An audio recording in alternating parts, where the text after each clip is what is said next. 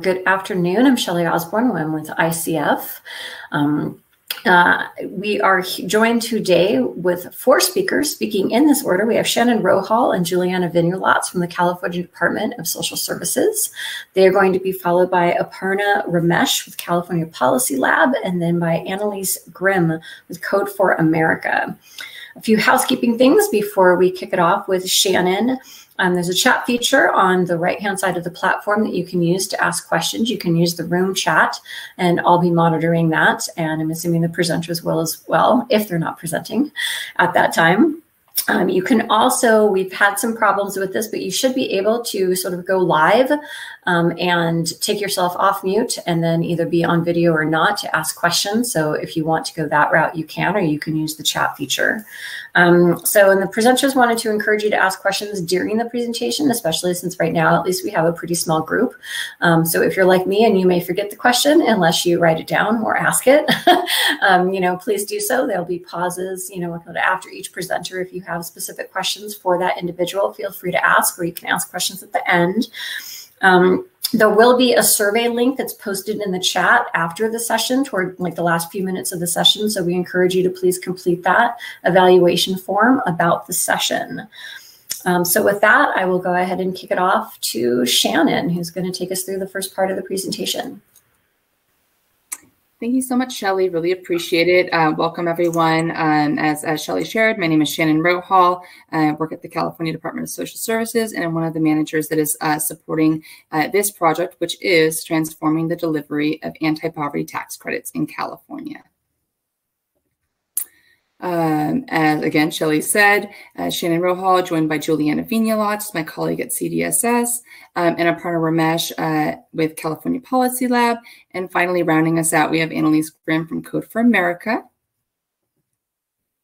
We're here to talk to you today about the background that has necessitated the solution that we will be discussing around transforming the delivery of anti-poverty tax credits in California, inclusive of additional information about the challenges that our population faces, the solution, including a matched administrative data set, outreach strategies and interventions, including a streamlined tax filing platform through Code for America, and then, of course, evaluating the impact.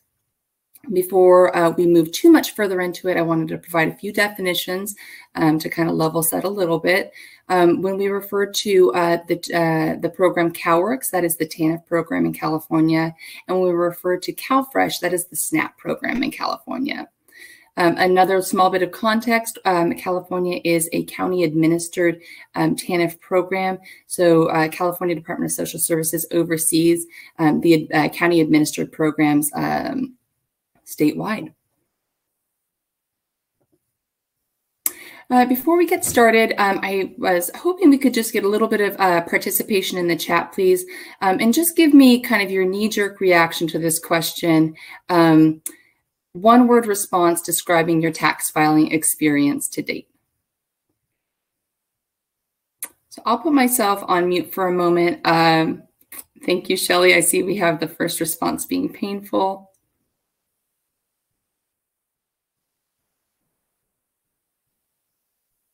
Cumbersome, nerve-wracking, thank you.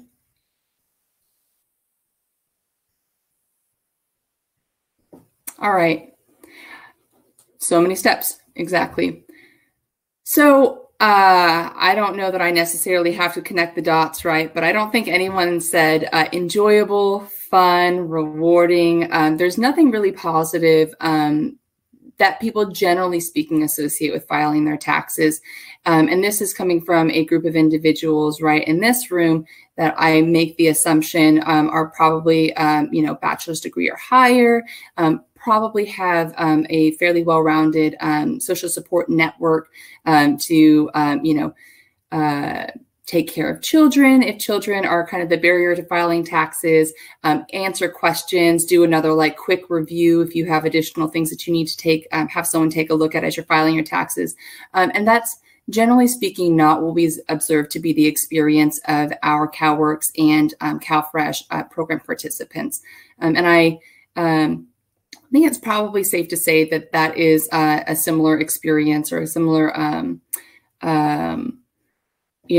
characteristics that you may observe in the populations that you serve as well. More specifically, here's a quick snapshot that we offer from federal fiscal year 2020 of our CalWORKs program participants. 38.3% of CalWORKs heads of household were high school graduates. 1.4% had an associate's degree. 0.9% had a bachelor's degree. And 0.1% had a master's degree or higher. So anyone that's not represented in that are individuals that we presume do not have even a high school graduate or have not graduated from high school. So consider the responses that we got in the chat and within the context of really what the challenges are that our client population is facing. And with that, I will pass it over to Juliana to walk us through some of the background that precipitated this work.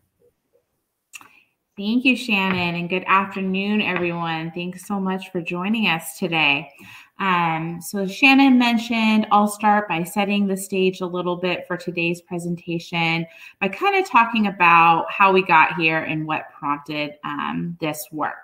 So prior to the pandemic, the Department of Social Services had already been looking at tax filing issues among our clients, uptake of EITC, and kind of starting to dabble within that realm. But COVID changed things in this really unprecedented way. So of course, we know and we see here that unemployment rose significantly. And there was this disproportionate burden of the pandemic's economic impacts on our lowest income families in the state, and the digital divide and the types of jobs that our clients typically hold sort of accumulated in this significant hardship. So I think we all know that the federal government responded with pretty significant investment in families and individuals, and in particular, in what kind of brings us here today for this conversation, 3 rounds of stimulus payments and an expanded and enhanced child tax credit. But those investments are delivered via the tax system. And so that brings us to the challenge. Shannon, if you can advance the slide. So we know that tax filing rates for low-income households is low. And prior to COVID relief, there wasn't a compelling reason for many of these households to file their taxes. Tax filing is not required unless households meet certain income levels, and many of our clients have very little income and don't always and often reach that, filing threshold. But that's changed. And the tax credits that have been opened up to individuals and families with COVID relief kind of expanded these credits to people who previously could not benefit. So that includes some of the groups that we see here on the slide, including mixed immigration households, adults with no earnings, adult dependents, and multi-generational families who cross-claim dependents. Next slide. So as we think about tax uptake and outreach, one of the significant challenges is that no one entity knows who the non-filers are. We have tax agencies who have data and information on individuals that do file their taxes, but they don't know who is eligible and not filing.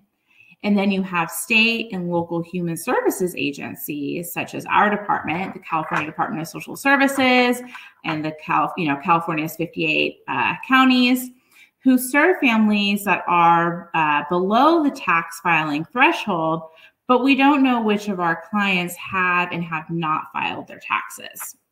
So the landscape is such that we now have significant and expanded anti-poverty benefits being delivered through the tax system, but we're leaving out the non-filers who are some of the lowest income families and individuals in our communities.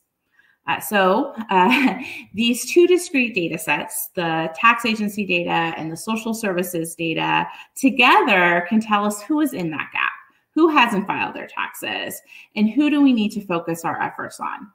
So the power of the approach that we're going to talk about today really comes from our ability to link up these data sets and partner with our state tax agency and other experts in the field. Last year at Social Services, when the first round of stimulus was passed, we wanted to work to ensure that all of our department's clients who could benefit from these anti-poverty measures were provided with a pathway and empowered with knowledge and the right, easy, free, trustworthy tools to do so. And so we reached out to our research partners and our advocate community and other stakeholders to think through a meaningful path forward. At the time, only the first round of stimulus was available. And since then, with the additional stimulus payments and the child tax credit expansion, that goal has only become more critical and the potential individual impact more significant. And so with that, I'm going to pass it back to my colleague, Shannon Rohall, to move us through the rest of today's presentation and outline the efforts that are currently, literally right now today, yesterday and tomorrow, underway. Thank you so much, Juliana. So I hope that helped to further expand upon and lay the foundation for the background, which is really the impetus behind the need for a solution, in particular one that is a data-driven approach in driving the tax filing of the population that the California Department of Social Services and other TANF, state TANF agencies support. In our data-driven approach, we identified 3 phases in order to achieve this goal. The first phase that Aparna is going to be talking about momentarily is identifying the problem, and alluded to by Juliana just a moment ago as well, and which is the merger of state tax filing data with safety net data, thereby identifying Californians who do not appear on a state tax return. And then finally, understanding those characteristics of the families at risk so that we can craft an intervention strategy that is going to be most effective. A little later on in our presentation, we'll hear from Annalise talking about the available resources to increase tax filing, inclusive of their phenomenal Code for America streamlined portal that will support families in filing their taxes in a more streamlined and less burdensome fashion. Thinking about the comments that we saw here, confusing, so many steps, very cognizant of that and creating a solution that mitigates those burdens. And then finally, we'll hear again from Aparna as we talk about the need to evaluate, learn, and repeat this work in order to lift it to the next level and continue to support the families and individuals that we serve. Passing it to Aparna. Thank you. So as Juliana covered earlier, no one entity has a sense of who the folks are that we need to serve, who the non-filers are, how many non-filers there are, the magnitude of the problem, as well as what the characteristics of these families are and what barriers they may face. And in particular, these are federal credits, right? The IRS really doesn't know who these folks are. They don't service folks at the very low end of the income distribution. But one really unique thing is that states actually do. And states actually have a lot of the data that's needed to find that intersection of the Venn diagram, folks who are below the non-filer threshold, who may be at risk of not filing a return, and who haven't actually filed a return. So, I do think that states have a really powerful role to play in helping connect families who are vulnerable and not receiving these credits to these credits. And some of you may actually be in states where there is authority to pull together the tax data from your state tax and revenue agency together with your own data, see who matches, see who doesn't match, and focus on the folks that in your caseload that don't match to a tax return. In California, that wasn't the case. So there's actually at the time that we did this, there was no statutory authority to allow the Department of Social Services to receive tax data for the purposes of trying to solve this problem. So I'm a data person, and that's where the California Policy Lab came in. We actually have a data use agreement with the Department of Social Services and our state tax and revenue agency, the Franchise Tax Board. We already had that in place. And so we served as a trusted third party to merge the data on the state's behalf and then produce a list of folks who may be at risk of not receiving these benefits. There's one catch, which is we're not allowed to receive any identified data. So we can't see social security numbers or first names or last names for good reason. We don't want to. But that creates a little problem, right? Because in order to match folks across both data sets, you got to be able to match on Social Security and name and date of birth. So we used a technique called hashing, which is a fairly simple technique. It sounds more intimidating than it is, to sort of receive data that's de-identified from both the tax agency and the human service agency, do the match, and then produce a list that the human service agency can go forth and use to solve the problem. So what's a hash? It's actually just a couple lines of code that you can run, or that a data analyst on your team can run. And it basically is a one-way transformation of Social Security number, first name, last name. It scrambles those identifiers into a bunch of characters and numbers and letters. And if both entities, the tax agency and the human service agency, does this hash in the same way, and shares that information with a third party, the third party can easily link the data without seeing any identifiers. And then we can pass that list of non-filers back to the Department of Social Services, and then they can rematch it with the identifiers they need in order to reach out to folks. So this is something that we did. We're really fortunate to partner with both agencies to be able to do this. And what's really exciting is that we were one of the few entities in the country, really, that had insight into who the non-filers in California might be. So I want to walk you through a little bit about what we found and what we learned about non-filers in California and the folks that we're trying to serve. So as Juliana said, we started this out when there was one round of economic impact payments, federal stimulus, known in popular culture as the stimmies. And, the real focus here was, who didn't appear in a 2018 and a 2019 tax return.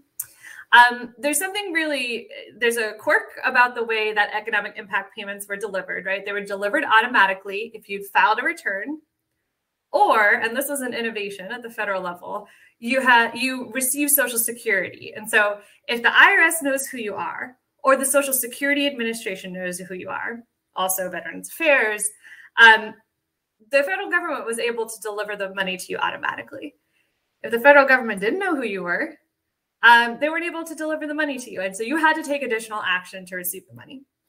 So what we found in California, amongst the entire caseload, SNAP, TANF, a couple other safety net programs, around 65% of the folks that the Department of Social Services in the county serve did appear on a 2018 or 2019 return. That means that the majority of folks actually did file a tax return. So that's promising news. However, you had this other, 35% that may be at risk of not receiving the benefits. A good chunk of those folks, of course, received benefits because they were enrolled in Social Security. But we did see that about a quarter of folks who the Department of Social Services serves were at risk of not receiving economic impact payments and had to take additional action. So one thing that really stands out about the makeup of folks who were at risk is that it turns out that about 2/3 of individuals who are at risk were actually single adults without any earnings, which is also pretty, interesting and stark finding. As Juliana alluded to earlier, we're very concerned about the fact that there's some families, individuals who didn't have a reason to file a return before, but we're seeing now it would make sense for them to file a return. Just one more takeaway that I think is really important about this is that safety net agencies, such as yourself, do service a part of the non-filing population. So even if you were to look across your caseload, there will be folks who are non-filers that are worth reaching out to ensure that they receive these credits. So we were, doing this analysis, and then there was a second round and a third round of economic impact payments. And of course, Congress expanded the child tax credit in a one-time expansion and delivered it in a little bit of a different way than it's been delivered in the past, where if you filed a return in 2019, you receive part of your credit in an advance payment. And then upon filing a return next year, you receive the rest of that credit. That's a very complicated structure. If you're already filing your taxes, this doesn't really matter to you. If you're entering the space for the first time, it takes a while to wrap your head around. But the child tax credit in particular is also incredibly important for some of the folks that you serve, right? Because it's aimed at children and families with children. So I talked about the fact that most of the adults and most of the families that we see on the caseload are actually single adults with no earnings, who don't appear on a return. But if we zero in on families and children who are at risk, we learned a little bit about who these children are, what their racial and ethnic demographics might be. And so we zeroed in on these children. In California, unsurprisingly, majority of the children at risk for not receiving the advanced child tax credit are identified as Hispanic. And about 1 in 3 children at risk live in a household whose primary language is not English. So this is already helpful in knowing how to sort of craft some of your outreach, right? But one really important component of understanding who's at risk, because a child doesn't, file a tax return. I would never make a child do such a thing. It's an adult who's claiming a child and claiming the credit on a child's behalf. And so it's really important to understand who the families are and who might be at risk. And so we did a lot of, analytical heavy lifting to try to figure out who these families might be. And in particular, about a quarter of the children who we identify as at risk actually do not appear with an adult on their case here in California. That tells us several things, but amongst that group of folks includes mixed immigration status families. And that is another example of a group of families that had very little reason to file their taxes prior to the pandemic. But as a result of many of these tax credits, eligibility has actually been expanded to include citizen children of undocumented parents or who are living with an undocumented adult. That's true for the federal stimulus payments, and it's also true for the child tax credit. Another quarter of children live with an adult who could be claimed as a dependent on another return. And this is particularly interesting because that adult can also probably claim children on their own return, but they do have the profile of an adult dependent. And so this means either they're receiving disability, they have little to no earnings, or in the past couple of years, have actually been claimed on a return before. And so to us, this really underscores a reality that a lot of today's non-filing families are the same families who had little reason to file prior to the pandemic. And so when thinking about this issue and thinking about how to move the needle and help these families file, we're talking about all sorts of things, the need to know you have to file a return, some sort of, trust building exercise and the fact that if you share this information, it's going to lead to, the outcome of getting money. And of course, thinking about how to simplify the process for families who may have never had to file a return before. One other note, so for about half of the children, we were able to analyze their household characteristics. And a couple of things really stand out. You can see that even in households with children, about 84% are actually single adults who are heading the household. And then when we look, we are actually able to observe wage earnings through the Employment Development Department. And the vast majority of families who aren't appearing on a tax return make little to no in wage earnings. Now, some of these families may have self-employment income. We can't observe that. But even with some self-employment income, they're still likely falling well below the non-filer threshold. So I think there's a couple takeaways I want to hammer home here. The first is, the states have a role to play in this and can use available data to try to figure out who may be at risk in a way that the federal government cannot. And the second is, the families that are coming up as the families most at risk are families who have very low income. Oftentimes it's single adults, even with children. And then the third thing is safety net, agencies, even if you aren't able to get tax data in, you still are servicing a part of the non-filer population. And if we were to look at any sort of actor in this space who has the potential to do outreach, it's human service agencies that really can hopefully make a difference. So, we've actually done a lot of work prior to the pandemic. You may have heard of the Earned Income Tax Credit, which was another anti-poverty tax credit aimed at working adults, to try to say, okay, well, how do we increase take-up? And so we did a couple of experiments to see, well, if you just tell folks, hey, this credit is out there, you got to file a return to get it, go file, here's where you can go file. it actually didn't move the needle at all. And one of the reasons we suspect this is the case is because tax filing, as you all noted, is very complicated. But the good news this year is that there's an innovation from the IRS and, of course, from Code for America that actually simplifies the tax filing process. So I'm going to hand it over to Shannon and Annalise to talk a little bit about that exciting policy solution. Thank you so much, Aparna.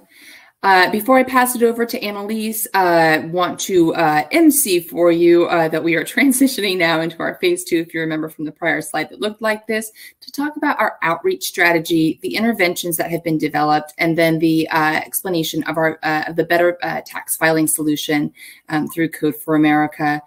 Specifically, right, our objective here, I think this probably comes as no surprise at this point, is to increase the tax filing of our CalFresh and CalWorks recipients in order to get them to claim those federal stimulus payments. I also really appreciate the fact that they are called stimmies in popular culture. The timeline for this work is mid-September, which conveniently enough is right about now, through to the extended tax filing deadline. And then a little note to add that we actually about an hour and a half ago sent our first round of messages out. So extremely excited about that and happy to be able to share that at this time.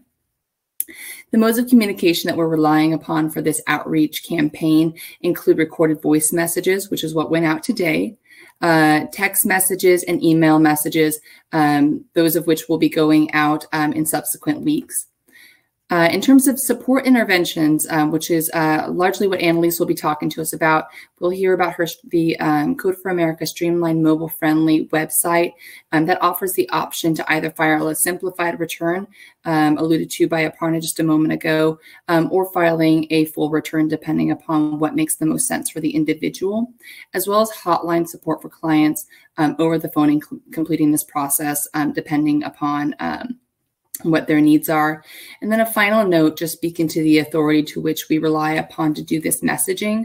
We have a data sharing authority through Assembly Bill 107, Section 26B, in case you're taking notes at home and you want to take and look this up. This is California legislation that gave us the authority to be able to engage in some data sharing with the California Franchise Tax Board, which makes this outreach effort all the more targeted and effective. And then secondarily, we have our outreach authority through Senate Bill 86, Section 4, which allows us to engage with clients directly for purposes related to program administration and now outside of program administration, provided that it is connected to poverty-reducing benefits or public health services or things of that like. So without further ado, I will pass it over to Annalise to listen to the work related to the Code for America platform. Thank you so much, Shannon. And thank you everyone for being here. It's such a privilege to be able to speak to some of this work that is truly cutting edge in terms of what we're seeing across the country. And we're really hoping to find other places that are interested in doing work like what CDSS has been able to do in collaboration with Franchise Tax Board and Cal Policy Lab. So again, I'm Annalise Graham. I work at an organization called Code for America. We're a nonprofit based in San Francisco. And in our tax benefits work, we are really focused on ensuring that all families are able to access the tax benefits they deserve. And we've worked with over 800,000 families on some aspect of tax filing over the past couple of years and really learned a lot about non-filers and what really they need in order to be able to access their tax benefits. And the most important lesson that we learned is that outreach really is not enough to overcome barriers to filing, that clients really need simple services. So they need to be able to overcome barriers like ID verification and document access, and they need support to be able to file successfully. It needs to be free. So it may not sound like a lot of money to access. So, you know, if you have to pay $200 to file taxes and then you're going to receive $5,000 in tax benefits, that might seem like it's a trade-off that is easy for a family to make. But actually, if you can't come up with that first $200, then you're not going to be able to access your tax benefits. And we find that a lot of families run into that initial barrier and just cannot afford tax prep help. And then it needs to be accessible wherever they are, wherever they need it. We have folks on our platform that are using it at 2 a.m. after their kids have gone to bed. And we want to just make sure that whenever someone has a moment and they're feeling inspired and ready to start working on their taxes, that they have a way to take steps forward. And needs to be trusted. We've seen that this space is full of a lot of misleading and untrustworthy services, frankly, and vulnerable families have good reason to be skeptical, and trusted community institutions, especially government agencies, can really help point clients to trustworthy services that they know they will be served very fairly with. And then it needs to be empathetic. One of the things that stuck out to us most in our user research with non-filers was that tax filing can be a very emotionally traumatic experience. Aspects like job loss, divorce, death in the family, all of these things show up on a tax return and can really re-traumatize people who have had a really challenging year. And so all tax filing services need to be trauma informed to help address some of those barriers and encourage people to keep going, even though it can be a tough process.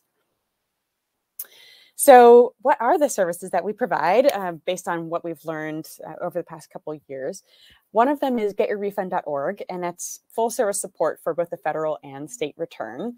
It's done in partnership with VITA organizations. It's the Volunteer Income Tax Assistance Program all over the country. Many of you may have worked with them in some way in the past.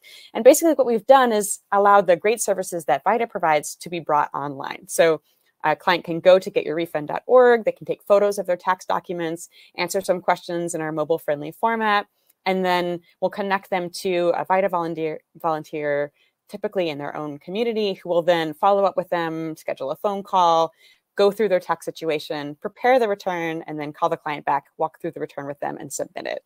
And so this is very, very high quality, high touch tax prep support. And we've really had a lot of success with clients saying they actually had a positive experience doing their taxes, which is really wonderful. The next service that we've just started providing as of September is called getctc.org, and it's created for clients with little to no income who just need to access their child tax credit or their stimulus payment. And this is made possible by, as Jenna mentioned, a new innovation at the IRS level, which is it's called a revenue procedure. That basically means that we can submit a very simple tax return that does not require us to have any income information on it. So it's similar to the non-filer sign-up tool, if you're familiar with this on the IRS website, but this is a mobile-friendly version that is interview-based. So it asks the clients very straightforward questions to understand things like eligibility.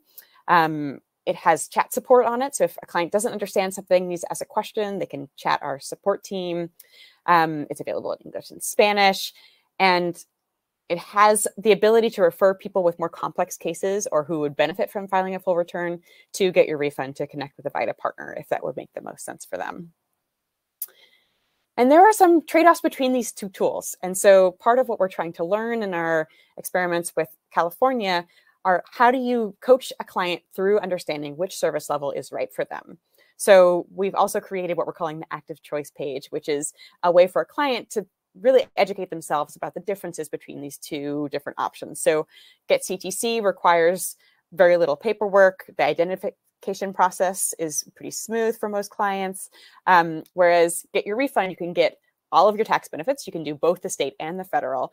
But if you are missing a W-2 and you haven't been able to get it from your employer and you haven't been able to get it from the IRS, or you can't get through the ID verification process that the VITA programs require, then you may not be able to file a full return, unfortunately. And so GetCTC is an option that would work for you. And so in part because of the barriers that we've seen people in trying to file a full return, we're really excited to be able to offer a simpler option. And then we're also offering in California a hotline. So we know that many clients have questions and they just aren't sure where to start. And so we also have this Need Help banner that will direct folks to the California hotline so that they can talk with a VITA certified person and get their questions answered. Just to go a level deeper on that, the hotline will really help folks understand the difference between GetCTC and Get Your Refund. It will help them if they need to do things like go to the IRS portal to change information, if they need to update banking information or something like that. And really it's just a place that they can ask any questions that they have. And we also provide chat support, which is VITA certified tax preparers. And they do a lot of troubleshooting with clients if they get stuck on particular questions, or if they've already submitted everything that they need to and they need to just get coached through whether now they just need to wait, or if there's an issue that can be resolved, we can help them address that issue. And I just want to do a shameless plug also, because especially with TANF clients, public benefits agencies are really the best way to reach non-filers. We've seen this over and over again in our data, and we really want to work with you to help make sure all families are able to access their tax benefits. Like we have in our relationship with California, we have the ability to really provide you with a lot of information about how well your outreach is working. We can tell you exactly how many dollars were claimed through this process, and really help you see which outreach mechanisms you're using are most effective with your particular clients. And we're really excited to share that the deadline has been extended. So we're going to be able to offer Get CTC through November 15th. And so would love to speak with any of you who would like to chat more about collaborating with us on outreach. And I will pass it back over to Shannon to wrap us up. Thank you so much, Annalise. Taking a moment here to dig a little bit deeper into the outreach effort that the California Department of Social Services is engaging in. As we talked about at the beginning part of this particular section, we are relying upon text message, voice message, and email messages in order to reach our CalWorks and CalFresh program participants. In crafting the text messages, really critical to craft concise text messages. We're operating under 160 character constraints. So generally speaking, we're not talking about a super detailed communication. We're talking about something that's short, sweet, and is really action driven. And then we're also looking at the desire to connect individuals to mobile-friendly resources, such as Code for America's website, in an effort to meet users where they are at. As we talk about voice messages, we've created a designated outreach line with pre-recorded voice messages to allow individuals to call back that line and authenticate the integrity of the message that they've received. They also get additional resources to refer back to, which further takes in, adds additional integrity to the message and the service intervention that we have designed. The call to action campaign includes very easy to follow instructions, including very carefully enunciated URL addresses, along with telephone numbers repeated multiple times in order for individuals to really capture the information and take the action needed in order to file their taxes. And then finally, as Annalise mentioned, includes the establishment of connection support via telephonic and subsequently web-based support to really adequately support the individual in their sometimes first time filing taxes ever. Additionally, we include, as mentioned, email messages. This operates as a central communication source with all of the resources consolidated in one spot. This is very beneficial in a number of ways. It allows the individual to take and authenticate the integrity of the message on multiple levels, but also makes it easy for organizations that we're in partnership with and in collaboration with to support clients when they mention and they say, hey, I received this email message. They can go, you know what, we did too, because we're partnered with this trusted entity. So those are the three message modalities that we rely upon, and messages, as I shared earlier, began getting sent at, I think, exactly 11:07 Pacific Standard Time. So I'm delighted to be able to share that with you all, and looking forward to talking about this project further should you decide to move it forward in your respective state.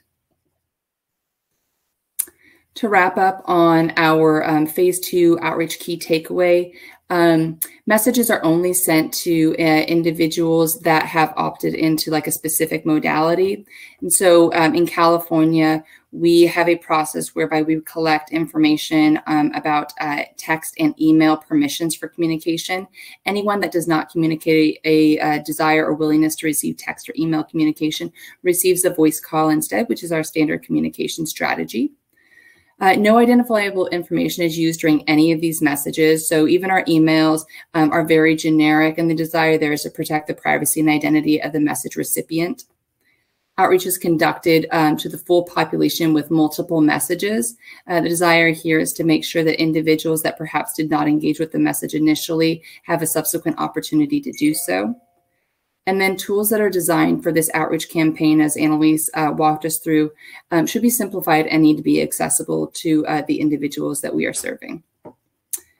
And with that, we take us into the final phase here, which is evaluate and learn with Aparna. We'll listen to information about randomized controlled trial, the intervention strategies and message engagement, which we are testing, which will ultimately lead us to evaluate the outcome of this campaign, and then finally be the impetus behind potential policy proposals afterwards. Pass it to Aparna. Ooh, sounds good. Yeah, so, I think what's really exciting about what we're all doing together is really taking a data-driven approach to this problem and the solution. And so we're really building together an iterative research agenda, right? We use data to identify the problem. We use data to help drive what the solution should look like. And then the third phase of this is using data to learn from what we did and to do it better next time. So we're very fortunate that the Department of Social Services is so data-driven and so committed to using evidence to sort of learn how to constantly do better. So in partnership with Code for America and CDSS, as well as the California Policy Lab and another research center called the People Lab, which is helping run this evaluation, we're really trying to drill down to 3 questions. Does the non-filer tool, does a simplified return process on its own increase tax filing? Does offering assistance, such as the hotline or the chat, increase tax filing? And then what types of messages get people to actually take action, right? So there's you receive a phone call or you get a text message. There's the initial barrier of getting you to the website, which is, what the message might say, who the message might come from, how you might have received the message. And then there's all of the questions of what your experience is like to fill out the return to get you over the finish line. So to really evaluate this question, we built in a randomized controlled trial. Some of you may be familiar with what this is. Basically, you sort of randomly assign folks to different experiences or in clinical term, a treatment. And then, those groups are fairly similar, except for one component, which is what their experience, what treatment they may receive. So in some cases, some folks are being routed to getctc.org. Some are being routed to Get Your Refund. And so we can compare, all else equal, what the final outcome might be across those 2 groups. Or some folks may be routed to receive assistance, and some folks may not. And so we can compare what the effect of receiving assistance is on your eventual filing of a return and receiving these benefits. So, a lot of our analysis was taking a look across, folks who are enrolled in services at any point over the last year or the last 2 years or, of course, the Department of Social Services only has the ability to reach out folks who are actually, currently enrolled. And so we've sort of whittled down the list to about 500,000 households, which is a lot of households. And, as Shannon pointed out, we're going to be reaching out to folks through phone calls, through emails, through text messages. And we're going to be able to see a couple things, especially because of our partnership with Code for America. So one is, do people actually land on the website? If we contact them, do they actually type in getctc.org or do they click the link on their phone and reach the actual resource? Once they reach the website, what do? So do they actually interact and sort of engage with assistance? Did they end up calling the phone line? And then did they actually start a return, right? Like that at the end of the day, there's a little bit of preamble to getting you to start the return. So do you make it that far? Of course, the final outcome we're very interested in is the return submitted and eventually accepted. And this is a learning process. This is the first time that, the state of California is embarking on this exercise, using all the tools in its arsenal to sort of help deliver, these benefits to folks who need it. We're going to learn a lot. There's going to be a lot of folks that won't respond to some of this, some of this outreach, but there will, in the event that there are some folks that do, we'll be able to tell a little bit about what helped them, get over the finish line. And at the end of this exercise, we're going to have another list of people. It's a list of folks who didn't file a return, who, the Department of Social Service contacted and said, hey, there's this tool. Some folks may use that tool, and we'll know who those folks are, and we'll get a better understanding of their experience. And then there are going to be some folks who don't use that tool. And so, that's part of the iterative learning process. Let's unpack the experiences of folks that didn't use the tool, understand what their barriers are, and try over again next year. So this is really exciting. It takes a lot of, commitment from different partners to put together. But, once you're on this track, it's a really valuable way to sort of learn and do better constantly. So, yeah, I think, Shannon, did you want me to cover the slide? Sorry, I'm happy to.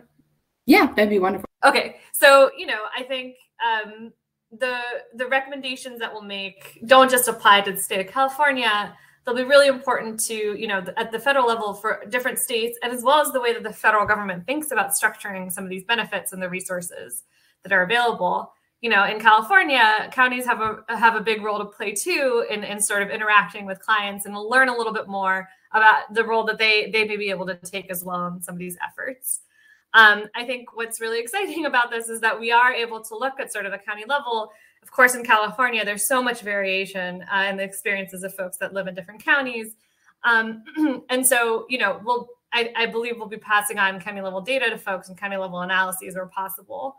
And I think really what's really exciting about this is the first year we're doing this, and the Department of Social Services is taking the wheel of the car and helping guide how the state tackles this issue. And so I think what's already happened is a lot of really cool partnerships between different stakeholders. And I think looking forward to this, this problem isn't going away.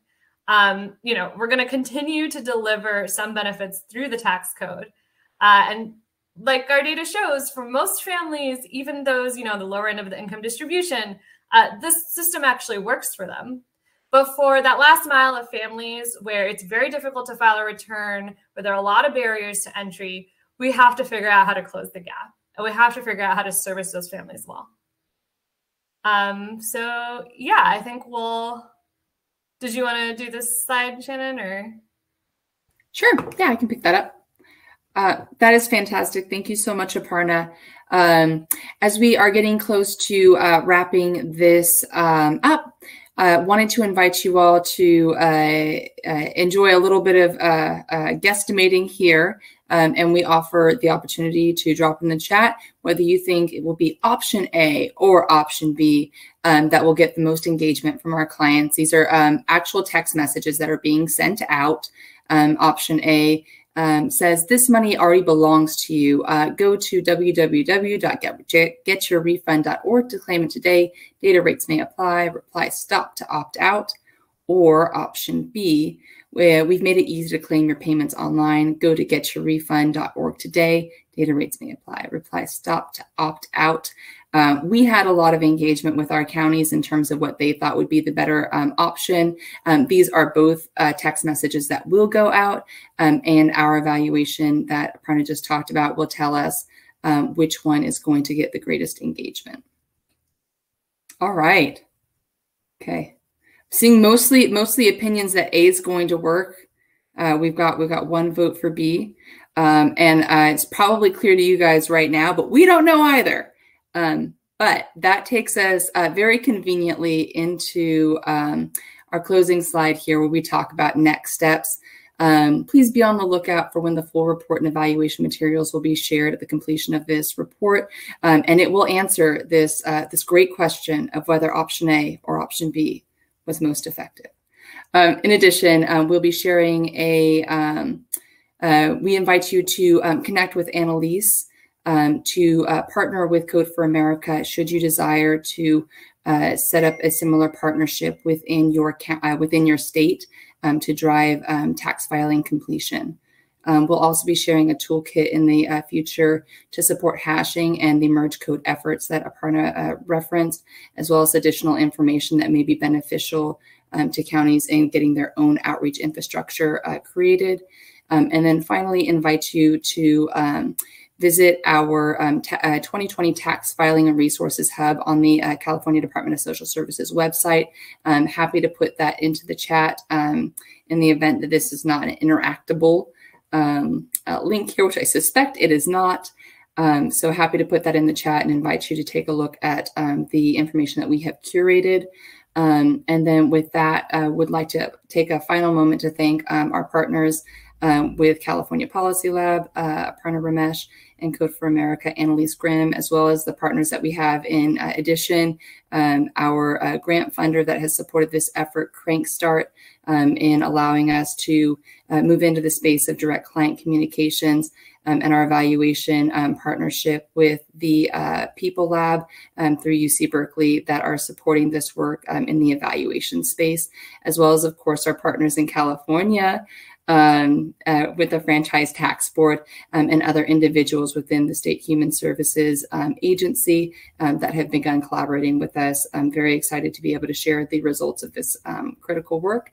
And I will pause now and invite any conversation or questions that come up, including would be great to also hear in the chat or otherwise what states you all are representing in this workshop right now. Thank you.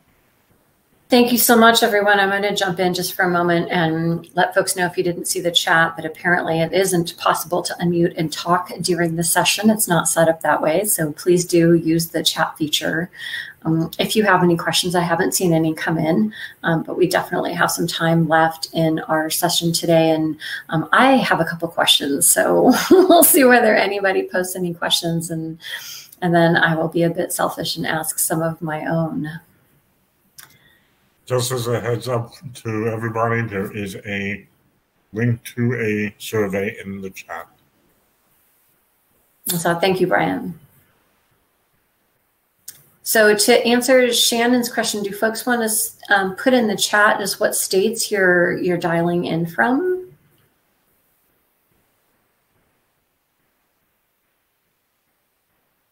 And while folks are doing that, I'll ask one of my questions with the disclaimer that I do survey research and program evaluation. So I'm going to be focused a bit on some of the methods that you guys talked about. So for folks in California who opted in to receive, say phone calls and email messages and text messages, how are you staggering those different modalities? Are you using all of them? Are you doing phone and email and text?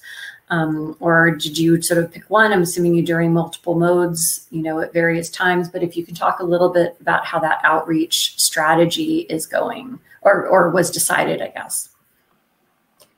Sure, I'm happy to start. And I think, Shannon and Juliana can probably speak to the constraints of opt-in, et cetera. But yeah, so our ex-ante from doing this work in other settings for other benefits is that the text messages are probably going to be are going to lead to the most hits in terms of traffic to the website.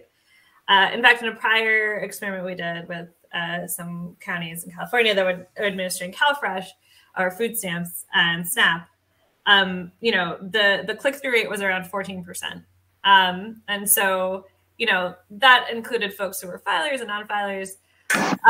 So what we did was we've actually built in 2 different randomized control trials. So anyone who's opted into written communications, we have a different RCT for. And then for folks who didn't opt into written communications, the Department of Social Services does have the authority to still place a phone call to sort of notify those folks of the benefits. So anyone who hasn't opted into written communications gets put in another randomized control trial, which focuses on which only uses voice calls to deliver messages. For folks that opt into text communications, and I want to say it's about 20% of folks, so it's non-trivial. We have a pretty good sample for that evaluation.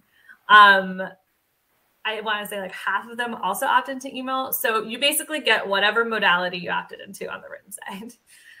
We've of course stratified the sample to account for some of these differences. And just like another sort of twist to this is for folks who are opting into the text messages, what we're really going to be testing there is the nature of the message, right? So what gets you to the website? And those two messages that Shannon shared are the two messages that we're going to be testing. And then once folks do reach the website, we actually have two treatment arms as well. So some folks are going to be randomized into receiving assistance in a salient way. So there'll be a banner that says, call this phone number, or use the chat if you want more assistance. And then other folks are going to be randomized into not having that banner. So non-salient assistance is what we're calling it. And so we'll also be able to measure amongst that group whether or not providing assistance, or at least marketing that there's assistance, will make a difference. Amongst the phone calls and that randomized control trial, what we're really looking at is it's sort of a policy question almost, like which tool or which combination of tools does the best job. So the sort of perfect form, our ideal form, is you're routing folks to get ctc.org, which is a simplified portal, and you're providing them with the salient assistance. So you have a hotline, or once they get to the web page, they see both the hotline and they see that they can also do chat. A second arm is just going to have the simplified portal. No sort of assistance made salient, no hotline number, prominently shared. The third version, or the third arm, is going to actually route folks to getyoutrefund.org. And we suspect, our hypothesis is this will probably be get the least action, because we know it's very difficult from prior work to sort of route folks to filing a full return and then expect that they're going to file a full return. And then the final version is what sort of Annalise showed. It was a page which gives both options. So you can file a full return, you can file a simple return. Here are the trade-offs of doing either of the strategies. You pick one and you go with it. And the sort of hypothesis there is, it may be that when folks commit to picking one, they may actually be more invested, in sort of the process and trying to navigate some of the complexities. But again, this is an experiment. So, we have some priors, but we'll see what happens. What languages is the assistance and are the materials available in? Shannon, do you want to speak to that? Yeah, absolutely. So the initial, there are two different answers to that, actually. The first answer is that tax filing through Code for America, and I can pass it to Annalise to speak more to this, is provided in English and Spanish. We also offer translations of the text messages, voice messages, all of the scripts in our other top 5 non-English threshold languages hosted on our website. If you're looking for it on the website, it'll be up in just a day or two for getting the translation finalized. And then as we kind of consider lessons learned and such like that, we'll also, of course, look to identify what future iterations of this activity may include in terms of like greater support of the languages spoken within California. Great, thank you. And in terms of the California hotline is in English and in Spanish, and our client support is in English and Spanish as well. All right. Okay, well, we haven't had any questions come in through the chat. We do have some time remaining, but I don't have anything else. Is there any sort of last words or any information you guys want to communicate to folks before we end our session?